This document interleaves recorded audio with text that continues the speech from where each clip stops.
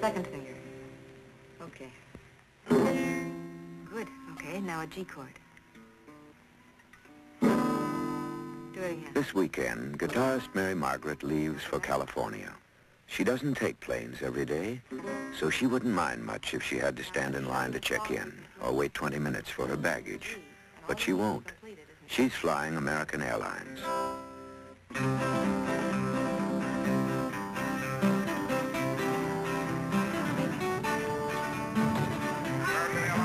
American was built for people who are harder to please than Mary Margaret.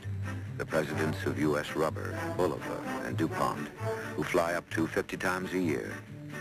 They wouldn't stand in line or wait forever for their baggage, and Mary Margaret will get exactly the same service they do. It's the same airline. You'll love it.